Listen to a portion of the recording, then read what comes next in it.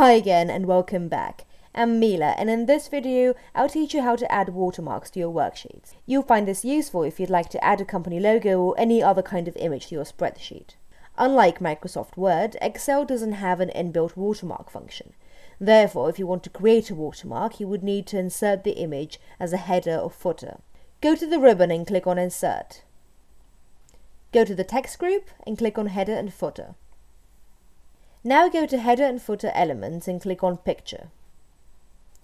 Select the location of the file. Click on the image and click Insert. Click anywhere else on the spreadsheet to view the results. To edit the header, click it and go back to Header and Footer Elements. Select Format Picture. This dialog box allows you to adjust the height and width of the image. If you want, you can also change the color scheme. Click OK, and click anywhere else in the spreadsheet to view the results. Did you find this video useful?